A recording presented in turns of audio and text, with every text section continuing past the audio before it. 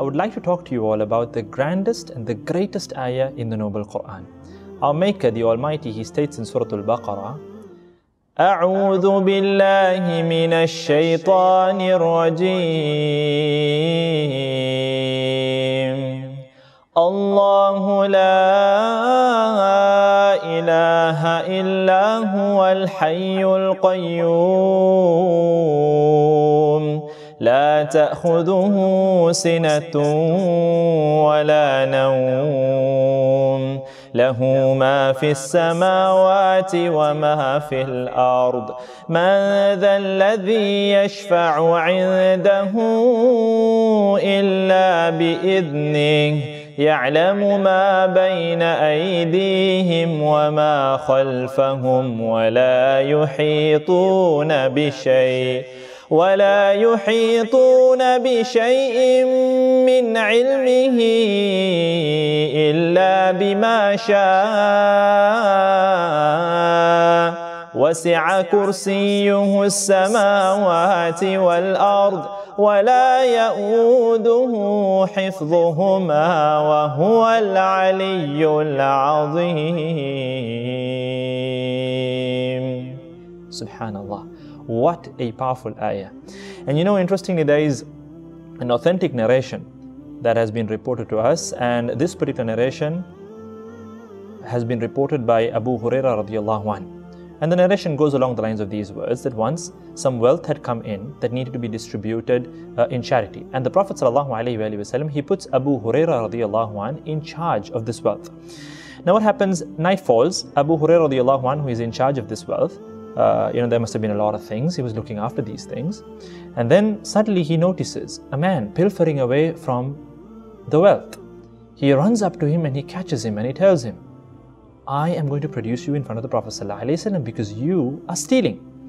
Now the man, he starts, giving out all kinds of pitiful stories. He puts up a big drama, saying, I'm so poor, I have kids to feed, and it's dire poverty that drove me to do this. Please, let me go. I will not do this again. So Abu Hurayrah radiallahu anhu, who was a soft-hearted individual, he feels sorry for the man and he lets him go. Now morning comes. Abu Hurayrah radiallahu anhu, he meets the Prophet sallallahu alaihi wasallam. Rasulullah sallallahu alaihi wasallam, he asks him, Ya Abu Hurayrah, what happened to your prisoner last night? Now Abu Hurayrah radiallahu anhu was baffled. How did the Prophet sallallahu alaihi wasallam know about this encounter?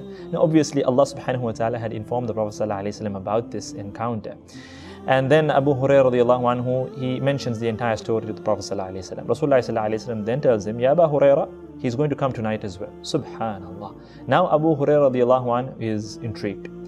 And not only that, he's extremely alert. Night falls, he catches the man again. And this time he tells him, you know what, I'm producing you to the Prophet ﷺ. Once again, the man starts, all his pitiful stories. And he says, he weeps, he laments, and he tells him, please let me go, please let me go. Until finally, Abu Hurayrah radiallahu anhu feels sorry for the man and he lets him go. Morning comes, the Prophet ﷺ asks him the same question again. Ya Abu Hurayrah, what happened to your prisoner last night? And then Abu Hurayrah radiallahu anhu, he narrates whatever happened the night before. And then the Prophet ﷺ tells him, Ya Abu Hurayrah, he will come tonight as well. Now the third night, Abu Hurayrah radiallahu anhu is determined, come what may, I'm not letting this man go. He catches the man, he tells him, Ya Rajul, I'm not letting you go. I'm producing you in front of the Prophet ﷺ, whatever you say.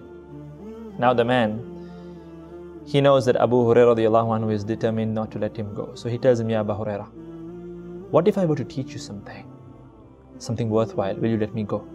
Now Abu Hurayrah radiallahu anhu, who was anyway a very keen student of knowledge, was intrigued. This piqued his curiosity.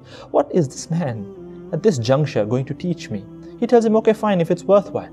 And then the man teaches him, if you read Ayatul Kursi before you go to bed at night, Allah subhanahu wa ta'ala appoints a protector over you, and no devil, no shaytaan can get close to you. Subhanallah. Now Abu Hurayrah radiallahu anhu, he lets the man go. Next day morning, he informs the Prophet sallallahu alaihi wasallam about this entire ordeal, this entire encounter. And you know what the Prophet sallallahu alaihi wasallam says? He says, Ya Abu Hurayrah, that man is generally a liar. He's generally a liar. He never speaks the truth. But this time he has spoken the truth. And then he goes on to inform him that he was none other than Shaytaan himself. Allahu Akbar. Shaytaan in the guise of a human being. And it was from the will of Allah subhanahu wa ta'ala that he should teach Such a powerful thing.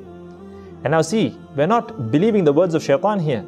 The Prophet ﷺ acknowledges what Shaytaan said. Therefore, it is true. And it is a powerful form of protection. You read Ayatul Kursi before going to sleep, Allah appoints a protector over you, and no devil, no Shaytaan can think of even getting close to you. Allahu Akbar. Such a powerful ayah. After every single prayer, make it part of your adhkar. Obviously, it is from the adhkar sabahi wal masa, the adhkar that you read in the morning and in the evening. Where you read Ayatul Kursi, it is, like you donning armor to protect yourself from the attacks of the devil. It offers this aura of protection around you. You are protected by Allah subhanahu wa ta'ala.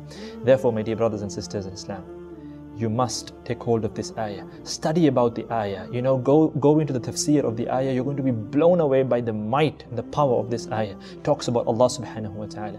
And likewise, make sure that you read this ayah often. Whenever you feel scared, whenever there is fear involved, read this ayah and Allah subhanahu wa ta'ala is with you.